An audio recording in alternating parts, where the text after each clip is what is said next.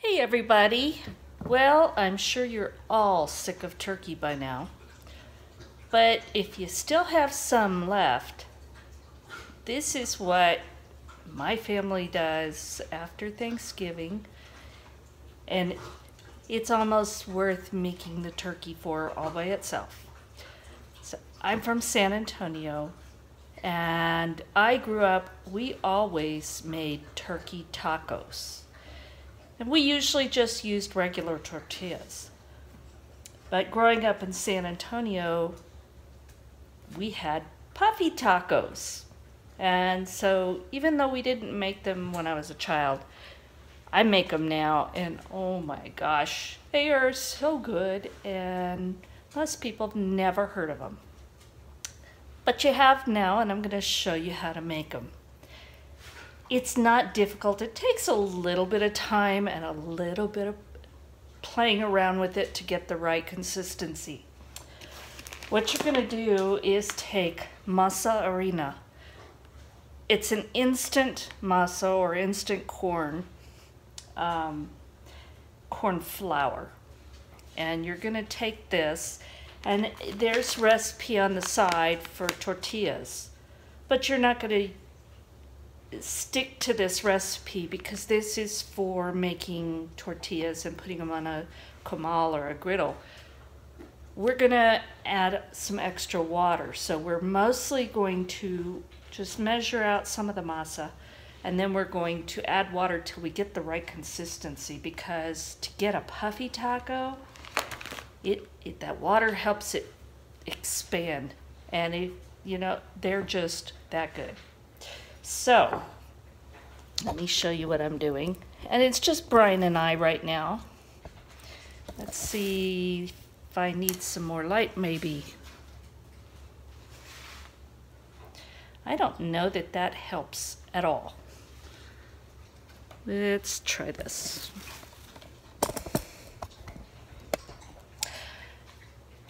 That's probably a little bit better. Okay, so I've got 1 cup of the masa, and I'm gonna start with about half a cup of water, but I'm gonna keep adding water till I get the consistency that I'm looking for.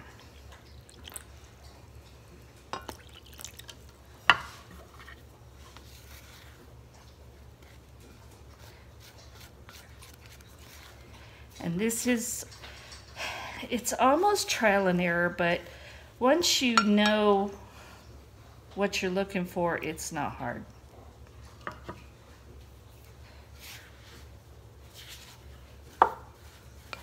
We see this right here is way too much of a paste. So we're going to keep adding water. Okay, that's probably about what the recipe originally calls for.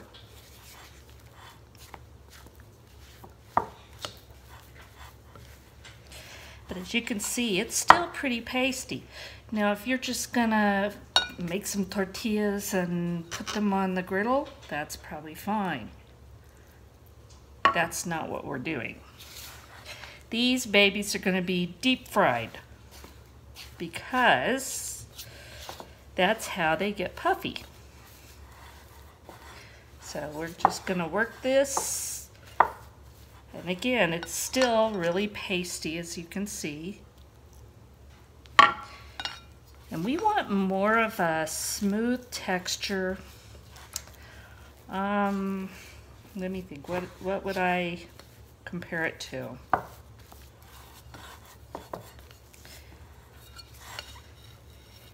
It's not super wet, but it's wet enough that it forms easily, and that when it hits that hot oil, and in this case I'm using my favorite, lard. So we're just going to keep adding water until we get what we're looking for. You can see it kind of breaks as you're working it, and that's still too stiff.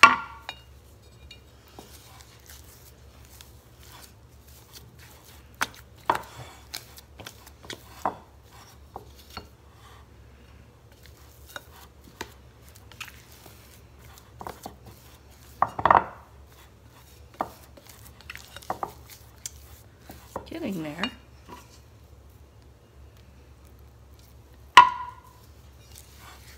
And it can also take different amounts of water depending on how dry your climate is, how dry the masa mix is.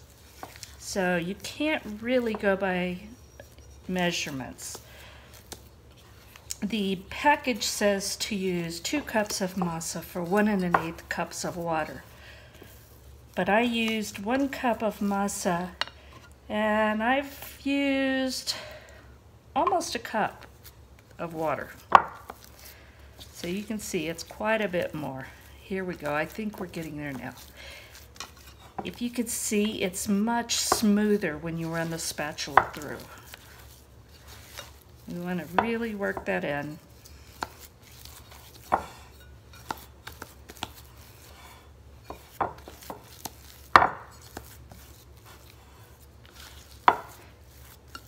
Let's test it. See, and it's not sticky, but it's very soft. And that's what we're looking for. And now we're just going to take it and roll balls about, good size. I'm going to do about this size.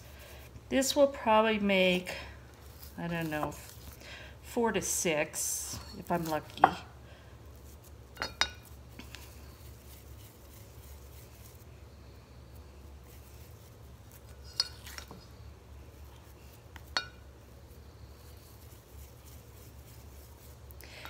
Now what I'm going to do after I form these balls, I've got the lard heating up over there, but you can use vegetable oil, you can anything like that, shortening.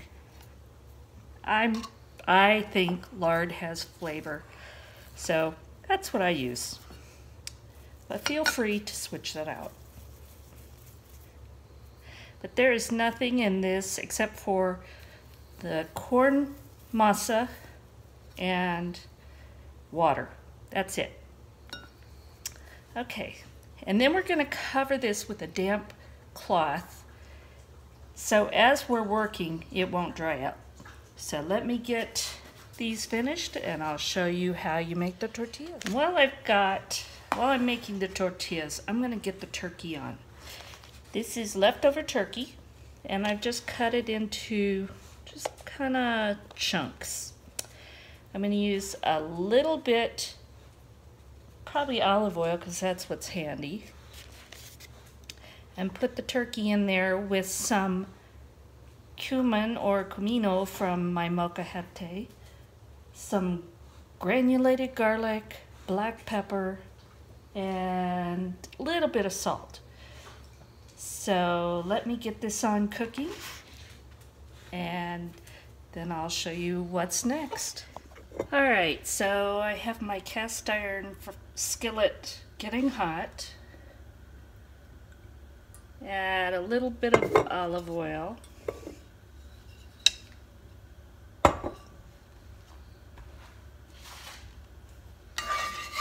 And just kind of put that all over the bottom. And then I'm going to add all of that cut up turkey.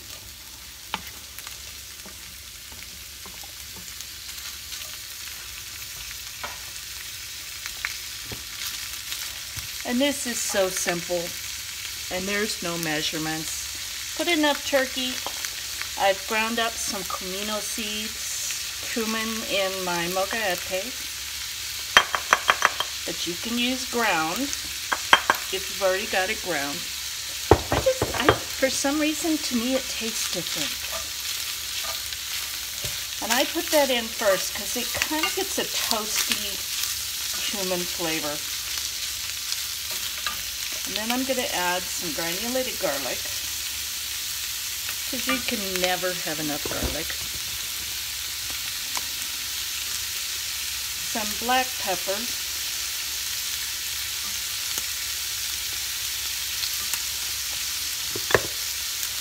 And then I'm going to use garlic salt, but not too much because we've already got plenty of stuff in there.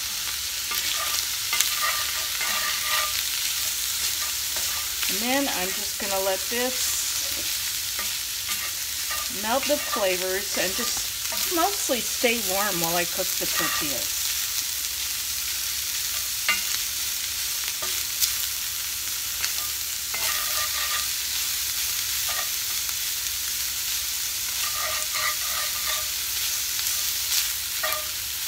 Okay, I'm going to turn that down and just let that stay warm. Now we're going to go back and get those tortillas made. All right, I have my oil getting hot and it's nearly there. It's a little over 300 degrees, but we want it probably 360, 375, somewhere in there, where if you drop a small piece of masa in, it's going to start sizzling and cooking right away. And this is my fancy equipment. I took a Ziploc bag, freezer bag, and I cut off the seal and I cut off the sides and just left it connected at the bottom. And we are going to use that to put our masa in. And this is a tortilla press. And, you know, it's not necessary. It's nice, and I have it because, let's face it, I grew up in San Antonio and you can get this stuff there. But you could roll these out also. So I'm just going to start it by kind of flattening the ball inside of the bag and put the plate down and then press on the handle. And that is a corn tortilla. Now these are very wet, so we're going to have to be very careful. And I found that if you kind of do it from the side, that it comes off best. And then flip it over. And we're going to do the same for the bottom.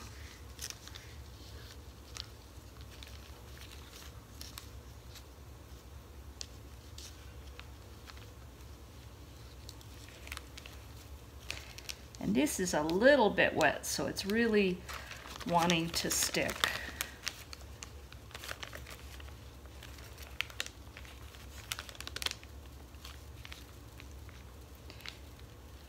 But the nice thing is, it doesn't matter. It's still going to be so good that we don't mind if it's a little bit messy. In fact, your homemade tortillas, normally, they're not perfect, because they're homemade. Okay, there we go. Gonna check the temperature.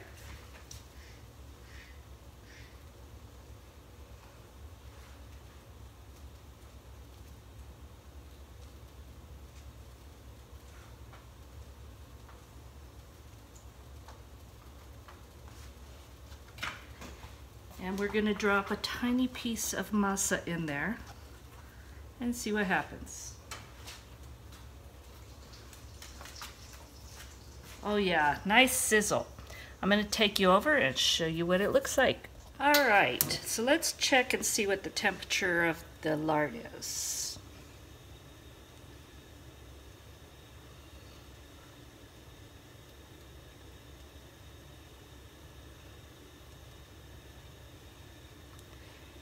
Okay, it's about 375. So let's get that tortilla in here. Here we go. And be cautious because the oil is very hot. And this has water in it. That's what's going to give us that puffiness. And I'm going to have to turn this fan on, so hopefully it's not too loud. But I don't know if you can tell. That thing just poofed up huge. And we're just gonna press it down in the oil. Now, I'm probably gonna fry most of these flat because we like the flat puffy tacos. We call them chalupas. But you can also form the regular taco shape by just pressing down on the center once it's firmed up just slightly. You don't want to do it too soon, you'll just poke a hole through it.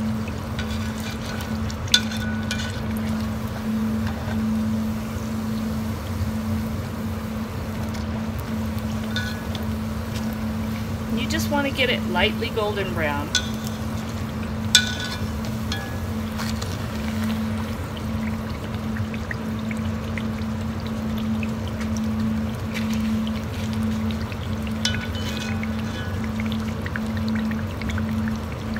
And it won't take very long at all.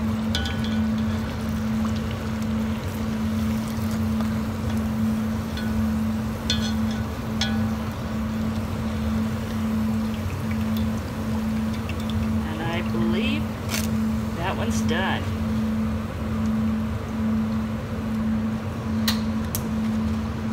Let me see if I can get you a better view of that. It's nice and puffy in the center and golden brown and crispy, and oh my gosh, it's wonderful. So I'm gonna get to making some more of these and then I'll show you what they look like. Okay, let's try another one. And I make these one at a time. I don't make them ahead and let them sit. It just takes a minute, and that's what I like to do. Alright, let's fold this one over so I'll show you what, and I'm just using one side of the tongs to hold up one side. And oh, it's beautiful and puffy. And these are nothing like the tortillas that you buy. Nothing.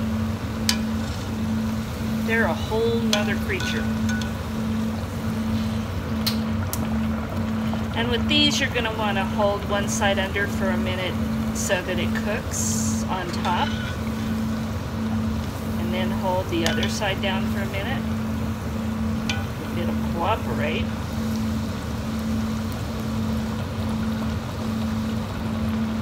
You want to get that puffiness fried in there.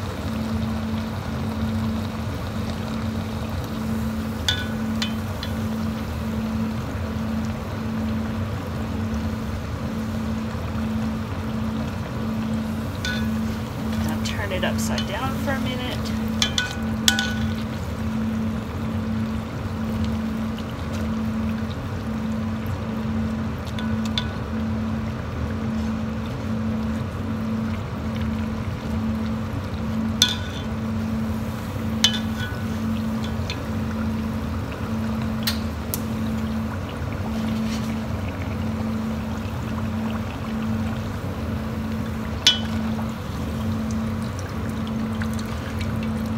It as well as you can. That's what it looks like. Alright, I'm going to get all these fried up. Oh, there's not that many, but get them fried up and we're going to have tacos. Alright, here we go. I've got a puffy taco, and the outside is crisp and the inside is just slightly, I'm not going to say chewy, it's just different. Let me fill this thing with some turkey.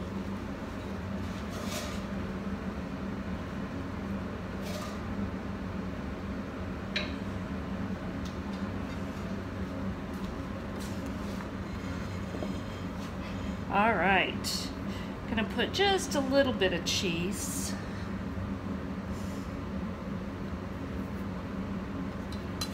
A little bit of tomato. A little bit of avocado. But you could put on it whatever you want. You could put lettuce. This is what I had tonight, so this is what's going in it. All right. And a little bit of salsa. And this is my homemade, home-canned salsa. Doesn't that look yummy? Let me take a picture and I will bring you back and I'll tell you how good it is. All right, there is no neat way to eat this thing. I'm just telling you. And it's just nice and poofy.